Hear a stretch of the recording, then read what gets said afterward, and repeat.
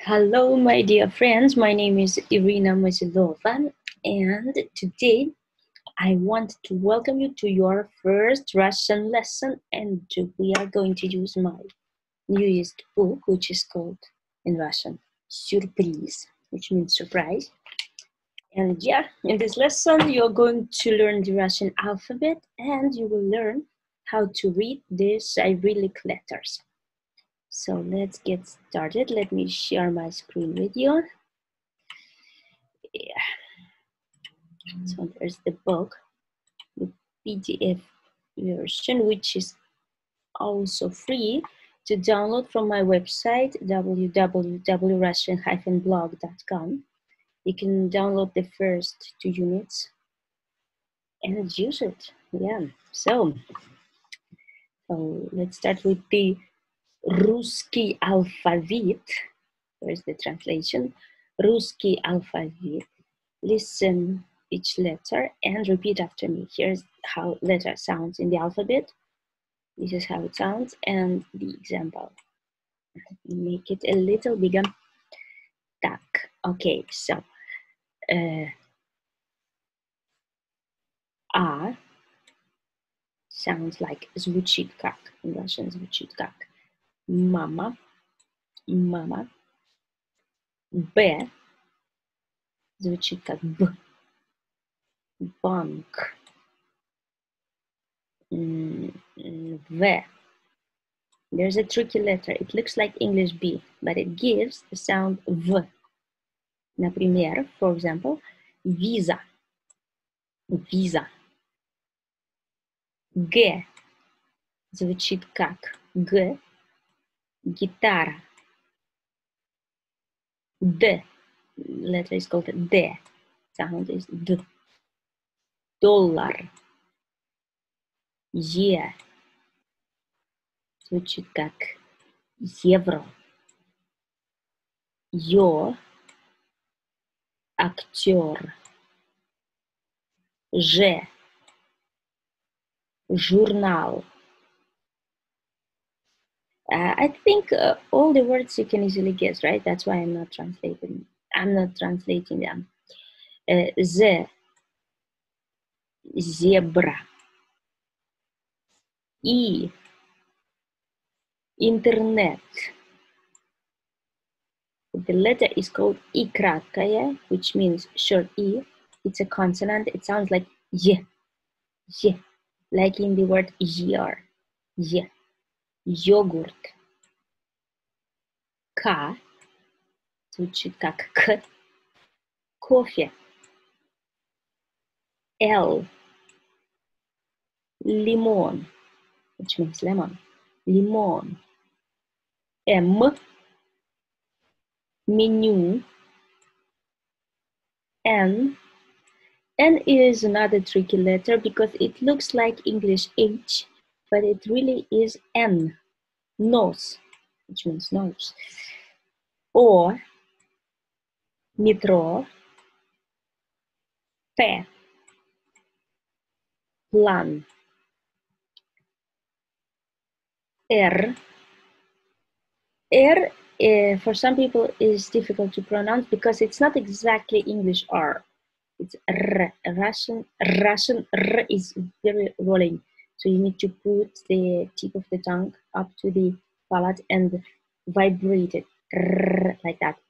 For example, например, Россия, which means Russia. Россия. But do not worry about that if you are not able to pronounce it right now, just right after the lesson, because of course, for Spanish or Italian speakers, this letter is not a problem because they have the same R sound. But if you are a French speaker or English speaker, maybe you're Chinese, then it could be difficult for you to pronounce, but you can pronounce it in your own way for now. Later we will master it. But don't stop yourself from learning Russian because you're not able to pronounce it right now. You can say it with the accent. For example, when Russian people speak English, they can say, I'm from Russia, and it's fine. You understand them when they pronounce R in their own way, so you can pronounce with your own accent. Later, I will teach you how to pronounce it. S. Student. Т, такси, U. U is another confusing letter because it looks like Y, but it always sounds like U. Soup, for example, soup. And yeah, by the way, have you noticed that Russian R looks like English P? Yeah, it could be also very confusing. F звучит как F, например, фото. H, yeah, it looks like X, but this is H. And звучит как хорошо. Ой, I mean, хоккей. Also хорошо, which means good. Хоккей is hockey. Хоккей. For some people, like maybe if you are French or if you're Italian, then it might be difficult to pronounce хорошо, хоккей. С. Oh, this sound is not a problem if you're in Italian because it sounds like pizza. С. Pizza. Ч.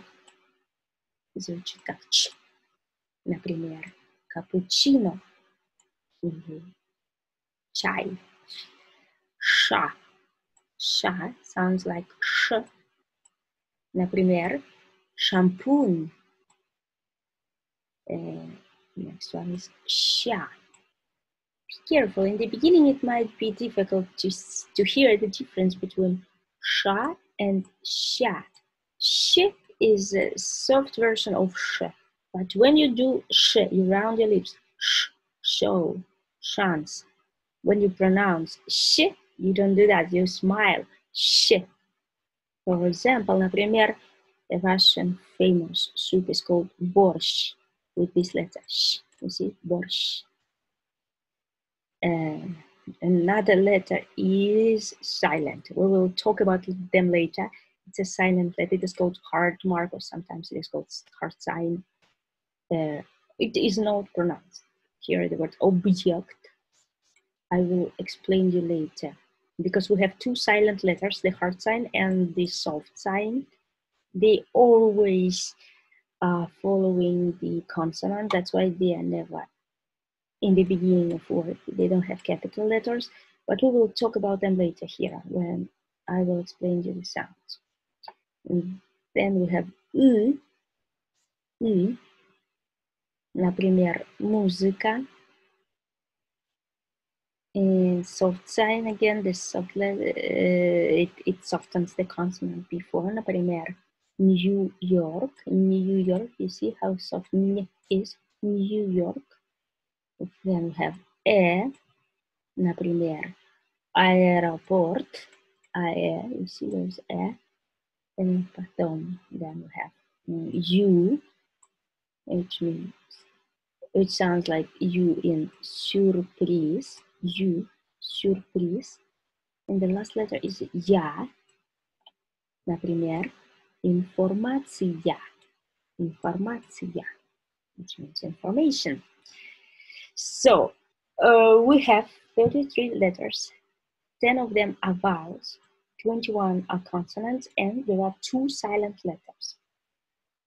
Let's try to remember them now. Let's work on vowels first. We can divide all the vowels into 5 pairs. Listen how they sound. A, ya. You see why this is the pair? Because you just add y in the beginning for this left column. A, ya. You see, they make a rhyme. Let's read. Ma, mia, ta, tia, sa, sia. The other pair is o, yo. Let's call this group of vowels yo-tated because you add y in the beginning. Y, ya, yo. Mo, myo.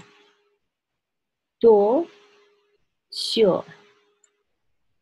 So, syo. Make sure that you repeat after me every time when I say Russian letters or syllables or words. е, ме, ме, к, те, се, се. The fourth pair is u, ju,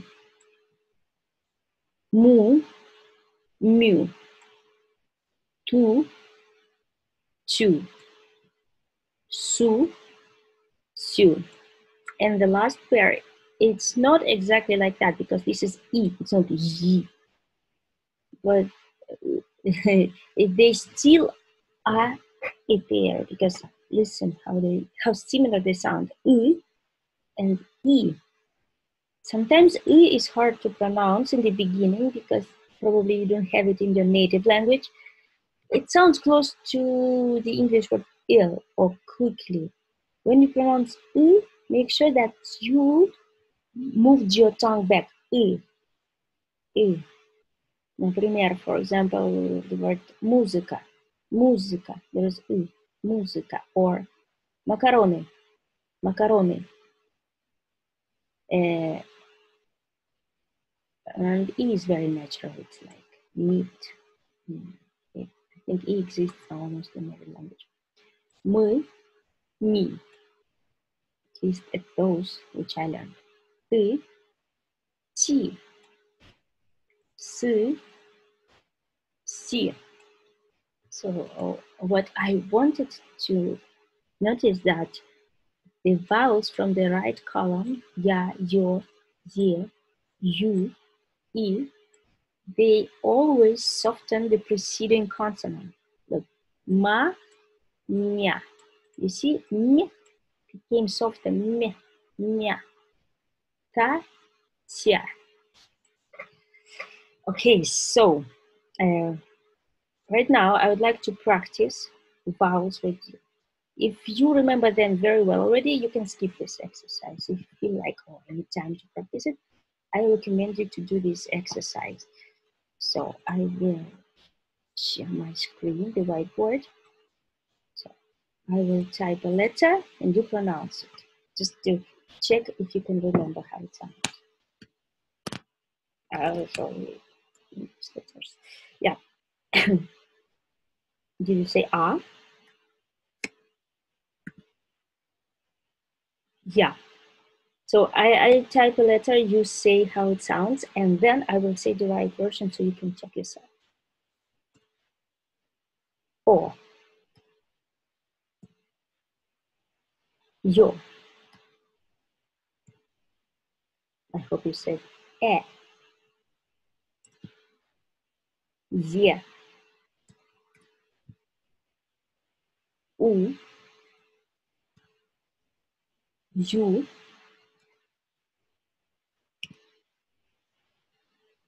I. И. Let me see. 1, 2, 3, 4, 5, 6, 7, 8, 9, 10. Okay, so now let's go to the consonants.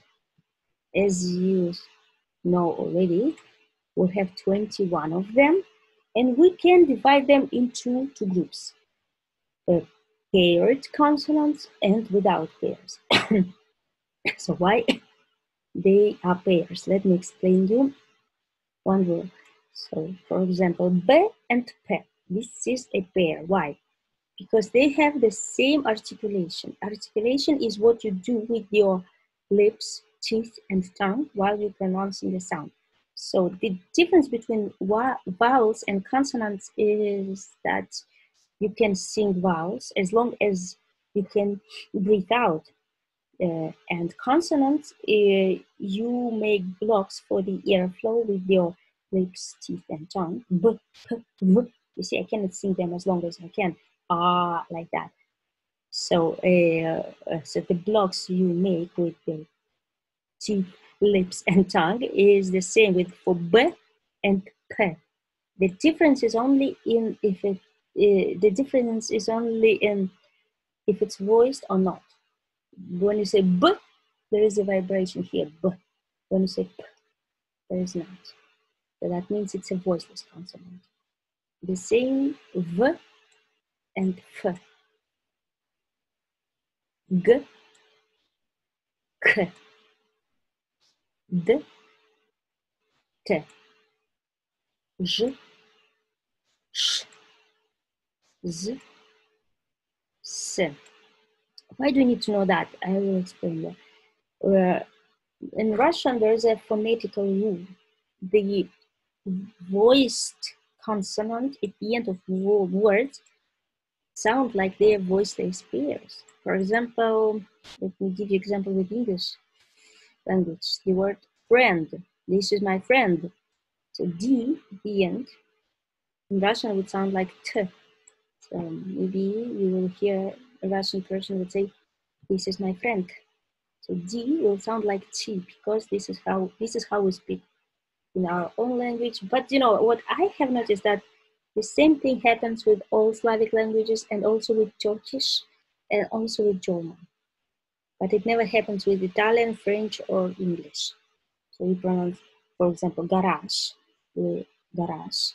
We pronounce it with sh, not with j, garage, but we spell it with j.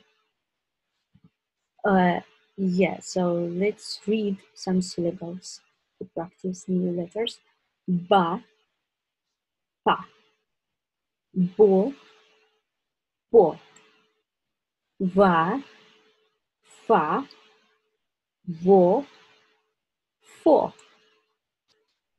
ga, ka, go, ko, da, ta, do, do, ža, ša, žo, šo, za, sa, zo, so. And we have some more consonants left. They do not have pairs, but I think they are pretty easy to learn. Some of them are very similar. M, N, L, R, Y. I think from this column, the only problem could be R, because as I said before, probably you don't have this sound in your native language. So how to learn to pronounce R in the Russian way?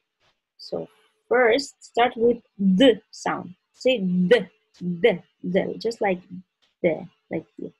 Say it many times, very quickly. Keep doing this, and then use your finger. You need to move your tip of the tongue in the direction, like that. So say and then do this. So it will help you to feel this vibration. And keep practicing this until you will get the sound. But again, don't worry about that. If you cannot say it right now, it will come later. Just keep learning and it will come. And then we have 4 more letters. Sh, like borscht. Ch, h, and s. Let's read some syllables. Ma, mo, mu, na, no, nu, la, lo, lu, ra, ro, ru, ja, jo, ha, ho, hu, sha, sho, shu. And probably I will have to add one more line with se. Sa, so, su. And there are 2 more silent letters, which are very weird, but one of them is very important. Is the soft sign. In Russian, it sounds like мягкий знак. We use it, sorry, to soften the preceding consonant, which means, here's the example. M, N. You see what happened? I softened m, nye. So the letter is silent, it just affects the consonant before. Maybe if you speak Spanish, they have it only with some letters, not with all. N and nye. So Russians use the soft sign for that. M, nye. Let's read a few more. L, L, T, Ч, M, М. Now the hard sign. Твердый знак. Well, we do not use this letter very often, especially after the revolution in 1917, because they changed the rules. Before that, they used to use the hard or soft sign after each syllable if it finishes with a consonant. For example, the word dom, which means house, they would put the hard sign after that to show that m is hard. Now we understand that m is a consonant. It is already hard itself. We would use the soft sign only if we need to soften that, but we don't need to show that it's hard. So they decided that was the waste of the paper, so they canceled the rule. So we do not use the hard sign very often, but sometimes we still use it. Let me explain when. As I told you before, the vowels from the right column, I called them rotated, ya, yo, ye, you, e, they affect the consonant before. They make it soft. So if you want to keep it hard, you would use the hard sign. For example, mya, muzya. You see, it is kind of separating them. Mya, muzya. Xia, xia. Okay, so now you know the most important rules. So you are ready to read your first Russian words. But before that, let me explain you your homework, which I suggested to do. So I recommend you to go through all these words again. You can listen to them and the sounds as well. So where you can get it, let me show you. You need to go to my website. And here, Russian-blog.com. Then you go to my books. You see my opinions, my books. You find the book, this surprise, you find the book. And here, everything you need for this course. Course plan, in English and Russian, lexis of the course for each unit, keys to all exercises, and audios. You go to audios. Then you can download all the tracks for free. And you need to find the first and the second track. And you can practice, you see the first one, you just listen, you can download it and listen and read again all the words, because you need to get used to. Some of the letters can be really confusing, like v, like re, like he, because they look like the English letters, but they sound completely different. So you just need to practice it a bit. And right now, we will read your first words in Russian, but before, let me explain one more pronunciation rule about the stress. So there's not a rule about the stress, like in French, the last syllable is always stressed, or in German, very often the first one.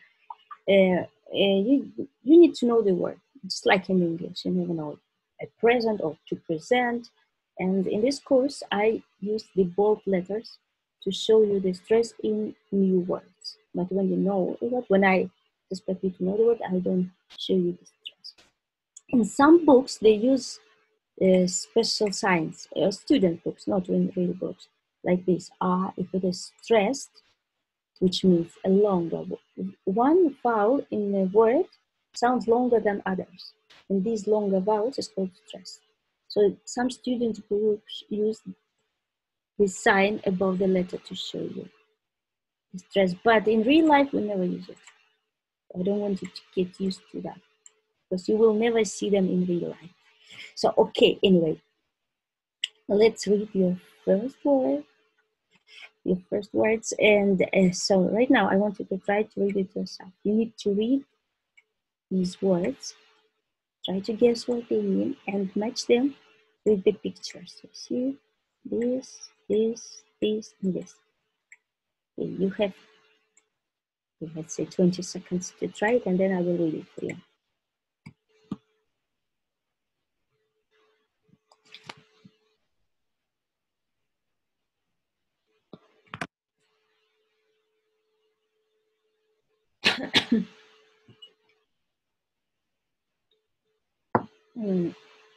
Okay, so are you ready to read them together? Sport. Sport. So I hope you matched sport with this picture. Then we have tourism. Tourism. Okay, tourism, I think it could be this one, because we are traveling. Musica. Musica. You see the bold letter shows you that stress is here. Musica. Well, definitely musica is here. Restaurant. Restaurant.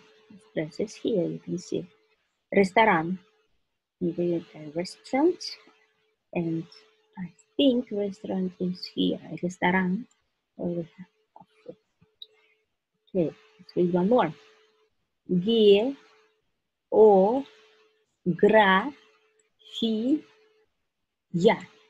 Geografia.